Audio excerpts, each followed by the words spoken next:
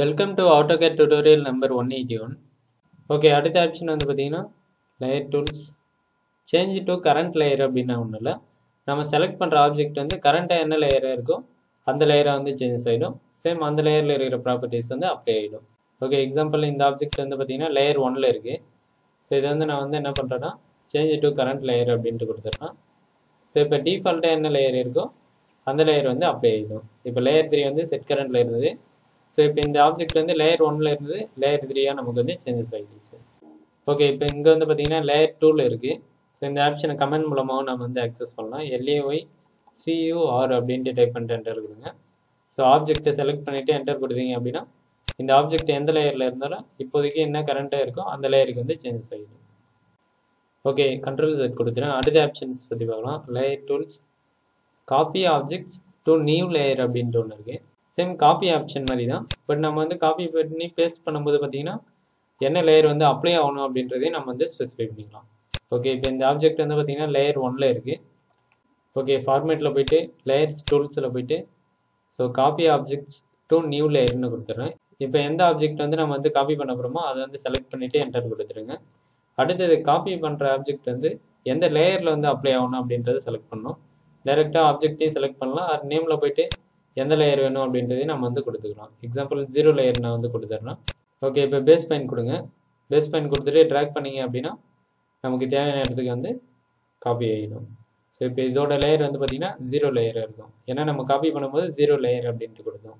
Same time காப்பியும் ஆகிடும். அது வந்து இன்னொரு லேயர்லேயே நம்ம வந்து அப்ளை பண்ணிக்கலாம். ஸோ இந்த ஆப்ஷன் வந்து லேயர் 2 டூல்ஸில் ஸோ இந்த சிம்பிளை கிளிக் பண்ணாலும் நமக்கு வந்து ஆக்டிவேட் ஆகும். அது கமெண்ட்லேயும் போயிட்டு காப்பி டு லேயர் அப்படின்ட்டு டைப் பண்ணிட்டு என்டர் கொடுக்கலாம். ஓகே, அடுத்த ஆப்ஷன் பார்க்கலாம். லேயர் டூல்ஸ் லேயர் ஐசோலேட் அப்படின்னா ஒன்றும் இல்லை. நம்ம செலக்ட் பண்ணுற லேயர் வந்து பார்த்தீங்கன்னா அது மட்டும் நமக்கு வந்து யூஸ்ஃபுல்லாக இருக்கும். ரிமைனிங் எல்லாமே பார்த்தீங்கன்னா ஆஃப் ஆர் லாக் வந்து ஆகிடும். ஓகே, இந்த ஆப்ஷன் வந்து பார்த்தீங்கன்னா லேயர் 2 டூல்ஸில் ஸோ இந்த தேர்ட் சிம்பிளை வந்து கிளிக் பண்ணாலும் நமக்கு வந்து ஆக்டிவேட் ஆகும். அது கமெண்டில் LAYISO டைப் பண்ணிட்டு என்டர் கொடுங்க. ஸோ இப்போ எந்த ஆப்ஜெக்டை மட்டும் நம்ம வந்து விசிபிள் பண்ண போகிறோமோ அதாவது எந்த ஆப்ஜெக்ட் ப்ளஸ் அந்த ஆப்ஜெக்டோட லேயரில் இருக்கிற எல்லா ஆப்ஜெக்டும். இப்போ வந்து பார்த்தீங்கன்னா ரெட் கலர் நான் வந்து செலக்ட் பண்ணுறேன். ஸோ இது வந்து லேயர் 2. ஸோ இப்போ இந்த ஆப்ஜெக்ட்டும் நமக்கு வந்து விசிபிள் ஆகும். லேயர் 2ல கிரியேட் ஆன மற்ற ஆப்ஜெக்ட்டும் நமக்கு வந்து விசிபிள் ஆகும். ஓகே, இப்போ என்டர் கொடுங்க. ஓகே, இப்போ இந்த ஆப்ஜெக்ட் மட்டும் நமக்கு வந்து விசிபிள் ஆகுது. ரிமைனிங் ஆப்ஜெக்ட்லாம் வந்து பார்த்தீங்கன்னா லாக் ஆகியிருக்கு.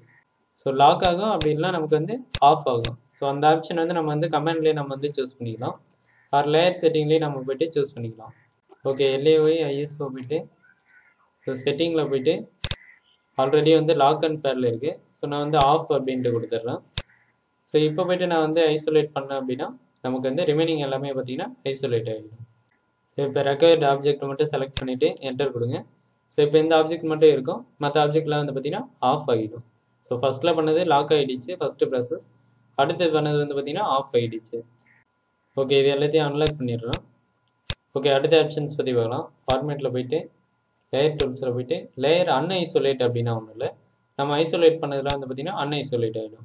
ஸோ இதை லேயர் 2 டூல்ஸ்லேயே நம்ம வந்து ஆக்சஸ் பண்ணிக்கலாம். ஃபோர்த் சிம்பிள் ஆர் கமெண்ட்லேயே நம்ம வந்து ஆக்சஸ் பண்ணலாம்.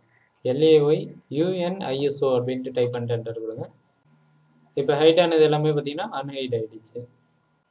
ஓகே, கண்ட்ரோல் செட் கொடுத்துட்டோம். அடுத்த ஆப்ஷன்ஸ் பற்றி பார்க்கலாம். ஸோ அடுத்தது வந்து பார்த்தீங்கன்னா format layer tools isolate layer to current viewport அப்படின்னா ஒன்றும் இல்லை. நம்ம என்ன வியூபோர்ட்டில் வந்து நம்ம வந்து இந்த ஆப்ஷன் வந்து கொடுக்குறோமோ அதில் மட்டும் நமக்கு வந்து விசிபிள் ஆகும். ரிமைனிங் வியூபோர்ட்லாம் வந்து பார்த்தீங்கன்னா அந்த ஆப்ஜெக்ட் மட்டும் நமக்கு வந்து விசிபிள் ஆகுது. அதாவது அந்த லேயரில் இருக்கிற ஆப்ஜெக்ட் மட்டும் நமக்கு வந்து விசிபிள் ஆகுது. ஓகே, இந்த ஆப்ஷனை கமெண்ட் மூலமாக ஆக்சஸ் பண்ணலாம். LAYVPIன்னு டைப் பண்ணிட்டு என்டர் கொடுங்க. ஸோ இப்போ போய்ட்டு நம்ம வந்து எந்த ஆப்ஜெக்ட் வந்து நம்ம வந்து ஐசோலேட் பண்ண போகிறோமோ அதை செலக்ட் பண்ணிவிட்டு என்டர் கொடுங்க. ஸோ நான் வந்து லேயர் 2 வந்து கொடுத்துட்டேன். ஓகே, இப்போ இங்கே வந்து பார்த்தீங்கன்னா இந்த வியூபோர்ட்டில் வந்து நமக்கு வந்து இந்த ஆப்ஜெக்ட் வந்து தெரியும். ரிமைனிங் வியூபோர்ட்டில் பார்க்கும்போது அந்த ஆப்ஜெக்ட் வந்து விசிபிள் ஆகுது. ஸோ இது வந்து லேஅவுட் வியூபோர்ட்டில் யூஸ் பண்ணும்போது மட்டும் இந்த மாதிரி சேஞ்சஸ் ஆகும். இதே மாடலில் யூஸ் பண்ணும்போது நம்ம வந்து ஐசோலேட் அன்ஐசோலேட் வந்து கொடுத்துக்கலாம். தேங்க்யூ ஃபார் வாட்சிங்.